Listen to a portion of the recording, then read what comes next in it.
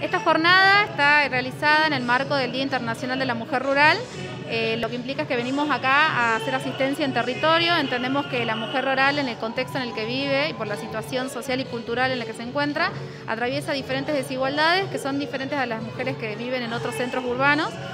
Como por ejemplo no pueden acceder a beneficios alimentarios, no pueden acceder a educación y también en muchos casos se encuentran ejerciendo trabajos de manera precarizada.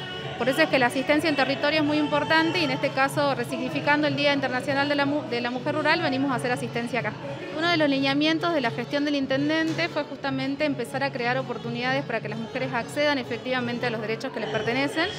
Y es justamente lo que tratamos de hacer con las líneas de acción que hacemos en la coordinación. Y hoy trajimos a la trabajadora social, la licenciada Romero, para que pueda hacer las asistencias en este mismo lugar y de esa manera comenzar el acompañamiento a las mujeres en el contexto rural. La coordinación está siempre a disposición de las mujeres, es el lugar establecido específicamente para la asistencia de ellas. Nos encuentran todos los días, de lunes a viernes, de 7 de la mañana a 1, para poder hacer todas las consultas que necesitan. La convocatoria fue establecida a través de la presidenta del centro vecinal, Antonia Coronel, quien ha articulado con nosotros para poder llegar a más mujeres dentro del contexto de Forestal. Hemos recibido una cantidad de mujeres y ya han sido asistidas en la localidad, así que estamos bastante satisfechas. Lógicamente el sondeo se hace en primera instancia para volver con la asistencia nuevamente.